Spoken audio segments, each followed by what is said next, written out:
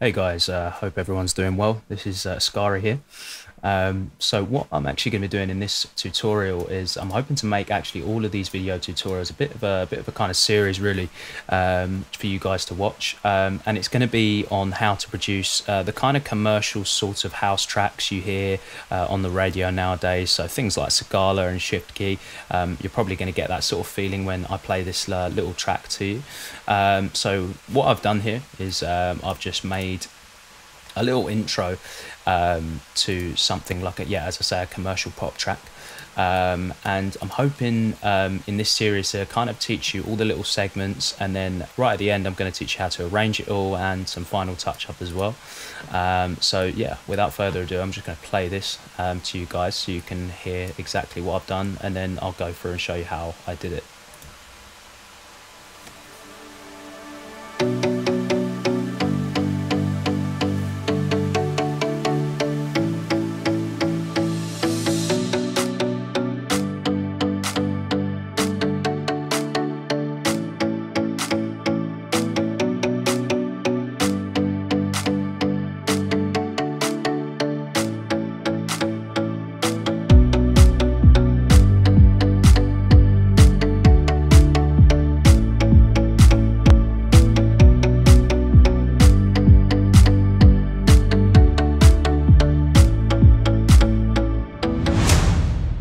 Okay, so what you probably gather from that is it's extremely basic, and I know it's just the intro, but obviously just for this part, I just want to kind of go over just some of the intro elements, and then obviously I'll progress it into the drop in later videos.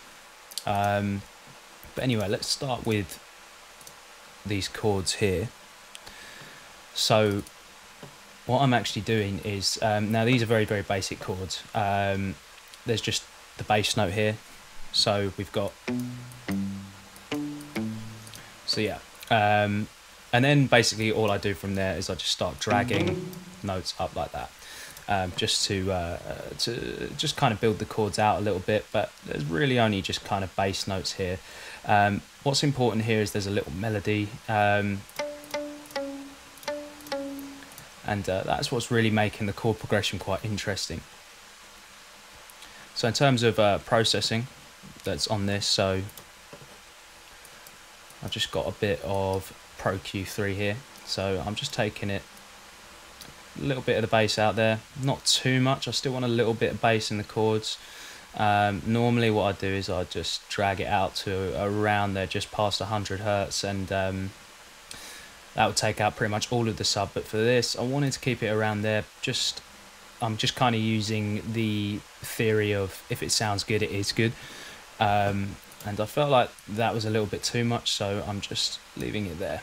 And I've also taken a little bit of the highs off as well there, just to leave room for the vocals. There will be vocals coming in around about here, so you want to leave a bit of space for those. So for the bass, guys, simply what I'm doing is, let's go here. See, they're just following the root note of the chords.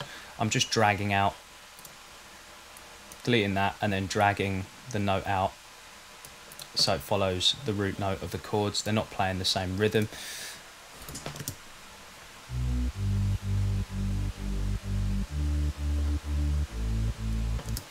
Okay, very, very simple. For the bass sound, I've just got this sound here. Quite a nice gritty kind of sound to have in your low end. Now for the processing, guys, there's no reason for you to put your sub bass in stereo, so I always make mine mono, and that's what I'm doing here with this stereo imaging plugin, or sorry, direction mixer, and I'm just pulling it in like that, making it completely mono so it sounds good in the mix. EQ, taking off some of the highs there. A bit of multi-band compression here, just make sure it sounds good again in the mix. Just compressing the low end. I don't want to compress anything else, so yeah, just about 5 dB there of compression. And of course, my trusty kickstart here to make sure it's not colliding with our kick. For the chords as well, you probably want to put some sidechain on them, just in minimal amounts. You don't have to sidechain it all the way, probably around 85%, something like that. Now moving on to this layer. Now this is really, really important. So what I have here is basically an ambience loop.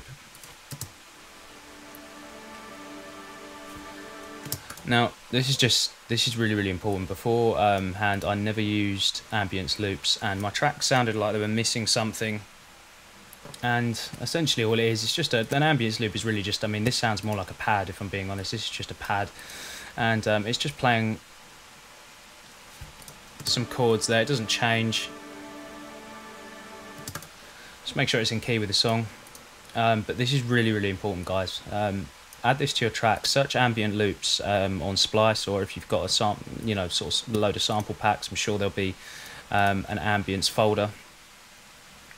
Make sure you add them in, because they really do add a lot to your tracks. Then we've got a clap, pretty standard stuff. I'm just bringing in the elements gradually here. You can probably visually see that as well. It's really important not to just play all your cards at the start of the track. You want to bring in elements gradually. We've got that kick there that I used. Now, what I've actually done is taken off all the high end of this, and what that does is actually really gives a cool kind of heartbeat sound to it. So you can hear that here. If I take it off, it's way too clicky. You don't need that, especially for the intro. You want to keep it really subtle.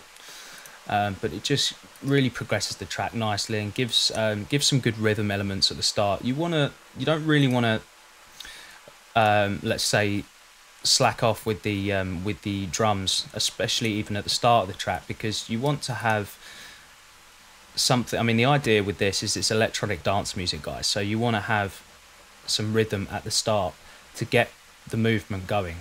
That's really important. And I see so many people where they'll just,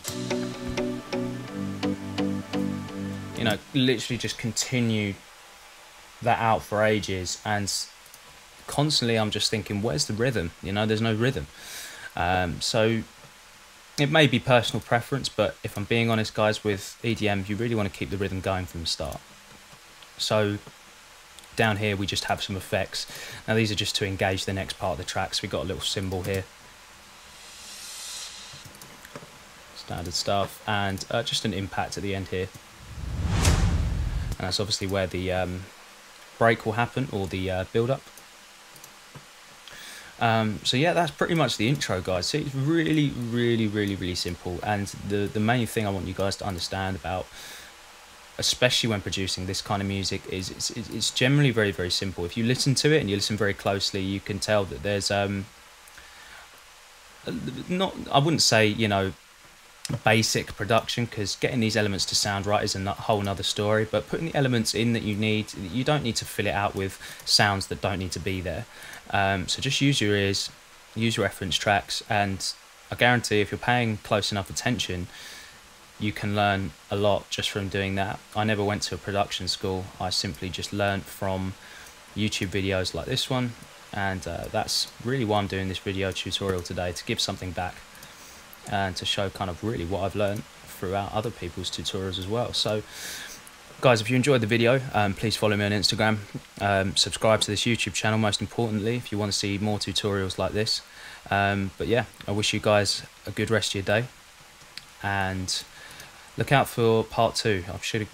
I should be getting it out in the next week, so we're going to focus on the build up and the drop. So that'll be really interesting. I hope you guys are excited for that. But until then, I bid you farewell. Take care, guys.